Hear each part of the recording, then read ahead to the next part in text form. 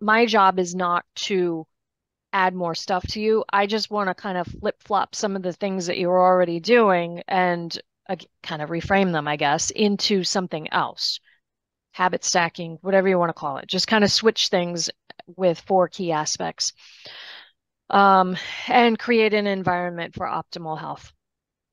That bottom part is really important, and I mean that sincerely. Um, I don't say things to make people feel better. I mean, I do, but it's because I genuinely mean that. I do admire people for going over and over and over and over again with fad diets, with whatever the latest supplement is, the latest craze, whatever it is, because it means that they're trying. It means they're still invested in their health. The failure doesn't matter to me because that's not a reflection of the human that's doing it. That's bad tools that they've been given. That's not enough information. The ambivalence comes from a place of just not knowing what to do. It's those blind spots. And I appreciate that you're dedicated to your health. Again, that's one of the things that I call Lively Gardener, which is part one. So we're going to cover smarter goals tonight.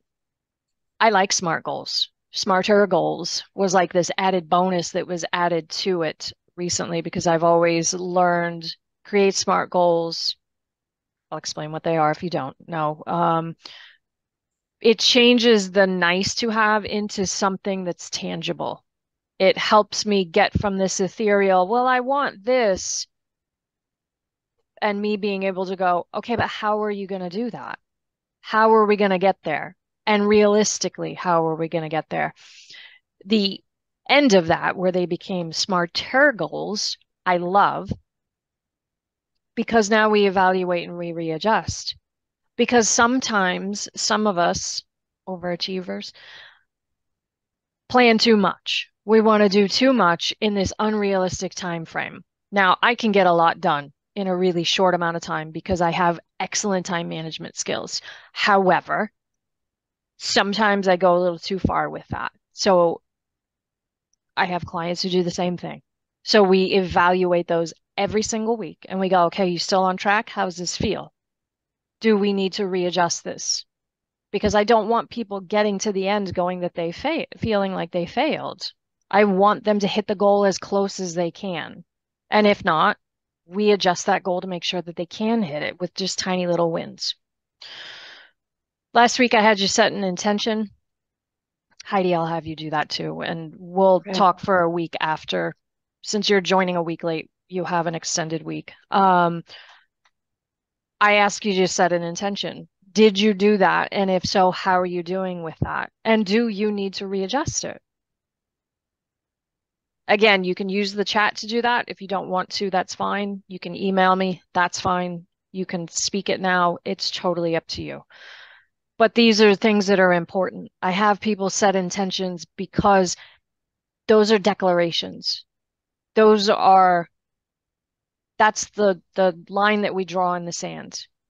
I want people to be serious about what they're doing. I don't take this as like a vision board that you stick on a wall, you look at it every once in a while, and then you don't do anything with it. This isn't a vision board. This is real life. These are real goals. My goal is to help people get what they want once they So I understand want why. I want to let you know that do you remember what my intentions were last week that you were going Yes. to hold me to? Mm-hmm. I changed them up a teeny bit. Oh, good. Okay. So my other goal that I wanted to get in was I tend to like grab things on the run because I'm so busy. But my biggest goal was to have some type of just plant-based lunches every single day. And they always had to include a green vegetable, not just lettuce. So I've had all kinds of things this week. And I've actually, my sister and I've done it together because she works at the school. So that's been good. So I've done really well. I'm really proud of myself for doing that this week. You should be. That pat on the back was for you. Thank you. Um, that's a mate. My heart's like fluttering. I love that. I love that you mentioned how you felt about Yep. that. Like you said, it feels good.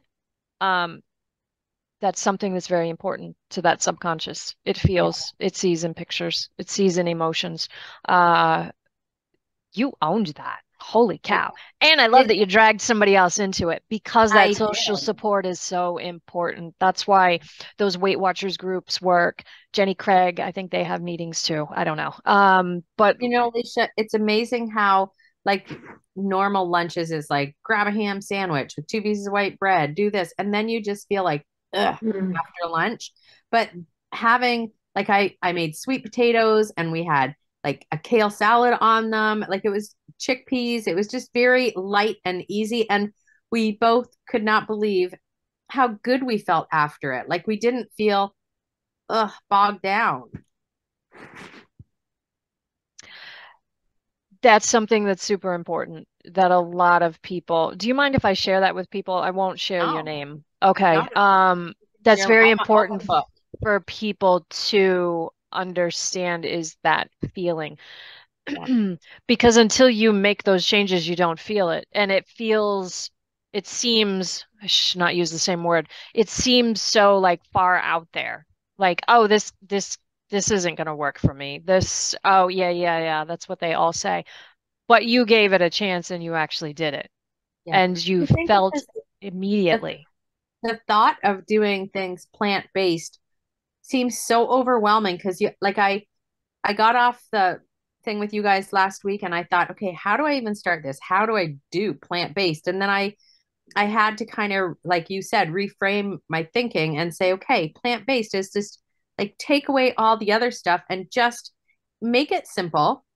And I think sweet potatoes was part of my everyday lunch. So it was something that gave me satisfaction.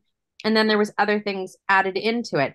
So I think if you don't look at it like a mountain, but rather just a little hill to go over to figure out, then it seems a little bit more attainable. Yeah. It's baby steps. And it's definitely, you did something that I failed to mention, and I apologize for that. And thank you for bringing that to my attention. When I went plant-based, when I went vegetarian in 93, we didn't have all that cool stuff that the cool kids have nowadays. I don't eat those things now anyway, other than like the veggie burgers and veggie chicken once in a while. But we didn't have a whole lot of that stuff. So my Mhm. first question was same thing that you just said. How do I do this? And I went, oh, and it, forgive me, totally 90s, totally like college kid here, but we bought, my roommate and I bought Hamburger Helper and just Mhm. said, all right, well, I guess we're not adding the hamburger part, so we'll just make the pasta part. And so we Right. made Hamburger Helper without the meat. Like we Yeah. literally just took the meat out and went, wow, this is wicked salty, but okay. Like, it is what it is, we eventually once in a while would add a veggie burger to that.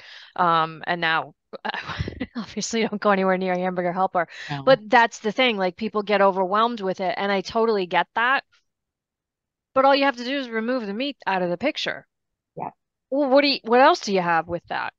Yeah. Well, wow, your options are like really endless. And that's where sometimes it can get overwhelming because now all of a sudden there's like this whole new expanse of food that's available to you.